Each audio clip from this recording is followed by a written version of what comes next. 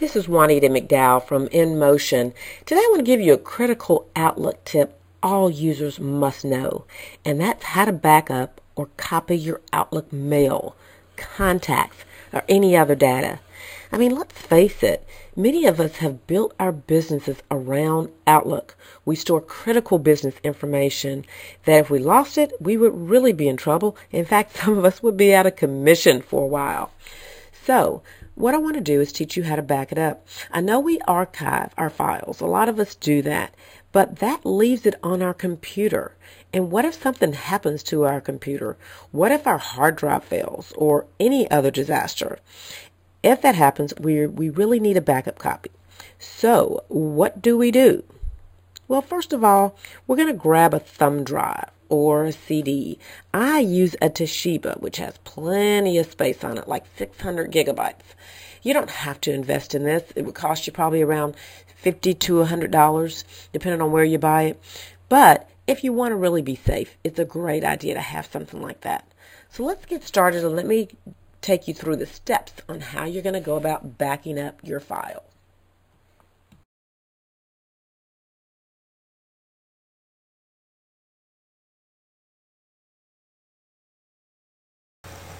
Okay, so the first thing we're going to do is open Outlook.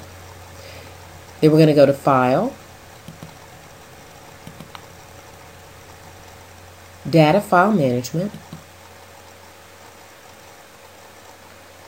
We're going to select Personal Folders, and we're going to say Open Folder.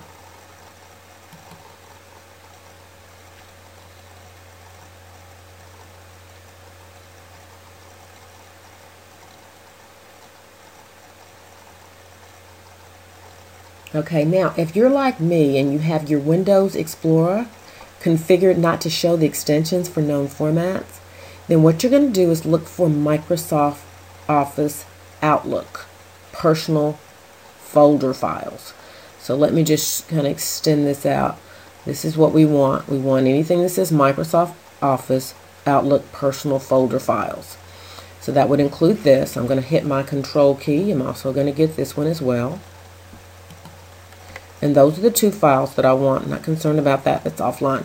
So those are the ones that I want to select, and I'm going to find a place for them. And like I mentioned before, I actually have my Toshiba external hard drive. So I'm actually just going to copy these files. And in this case, since I've selected them, I can drag and drop them to the Toshiba. And that's going to start the copying process. And that's going to take a little minute. So we'll be right back.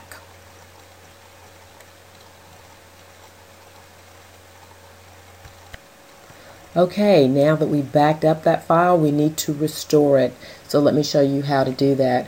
Go ahead and open Outlook from the File menu. Let's go ahead and give that a click.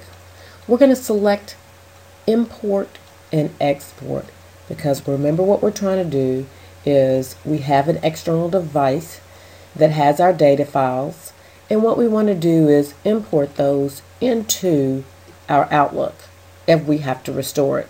So select Import from another program or file, click Next, and what you're going to do from here is you're going to highlight Personal Folder File, PST extension. Click Next. Now you're going to use the Browse button to select the backup copy of the PST file that you want to recover from your backup location. So remember that I put mine on the Toshiba. So if you put yours on a thumb drive or a CD, certainly that's where you're going to find it. I'm going to go ahead and go to my Toshiba, see if I can find those files that I moved over there. And there they are, those PST files. And so there they are. I am ready to go. I'm going to go ahead and select my personal folders, and I'm going to say Open. And that is the file that I want to import. Make sure that the option that you select is Replace Duplicates with Items Imported. And once you do that, say Next.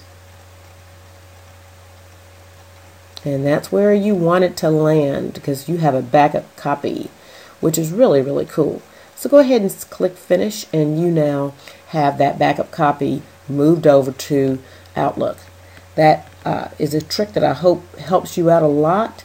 And just remember to try to do it at least once a month.